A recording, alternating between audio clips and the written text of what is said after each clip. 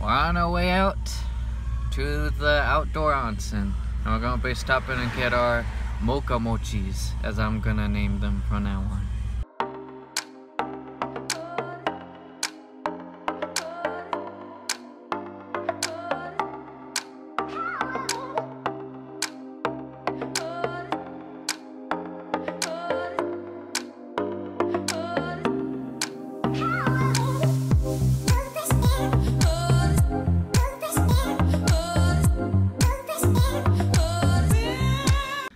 This is a good route to the place that we're going because right behind me is Lake Towada.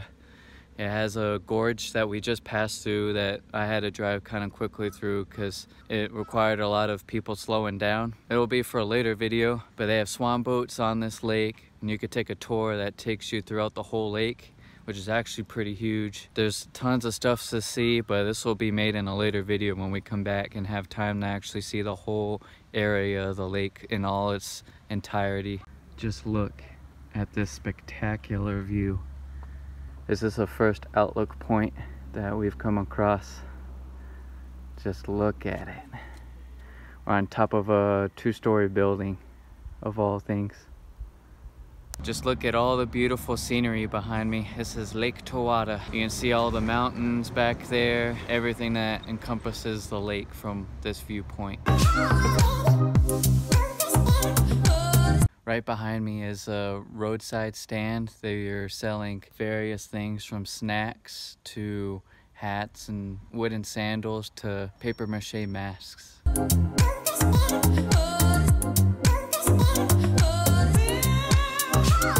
We are at the Osaka mine office next to the Kabuki Theater here in a city next to Odate.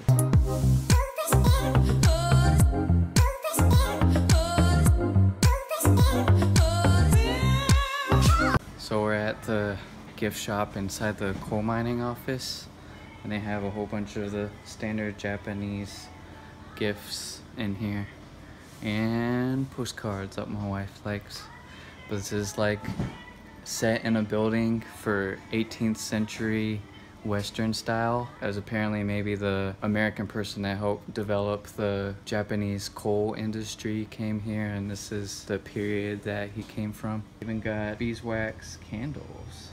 Since we're in the Akita prefecture, they have a lot of Akita themed things like these snack boxes and the puppy cookies right here. They even have a toy section for plush Akita puppies. Look at all this. They even have this weird blueberry yogurt ice cream. Yes. That grape froyo from the coal mining office here in Akita. Delicious, huh? Mm-hmm. Alright, you guys, I got a giant dam behind me. This thing's probably the biggest dam I've seen. And this thing stretches across the whole valley. Alright folks, we didn't make it to the onsen today, but we are back at Lake Towada. We're gonna be driving around in one of these swan boats for 20 minutes because it's been a lifelong dream for me and my wife since we first laid eyes on our first swan boat. Should be fun. Not only did we not make it to the onsen today, but we couldn't rent the swan boats because it's too windy, causing rough paddling conditions. This place is called Towada, and prices are behind me, so we'll be coming here within the next couple of days to go on our swan boat ride.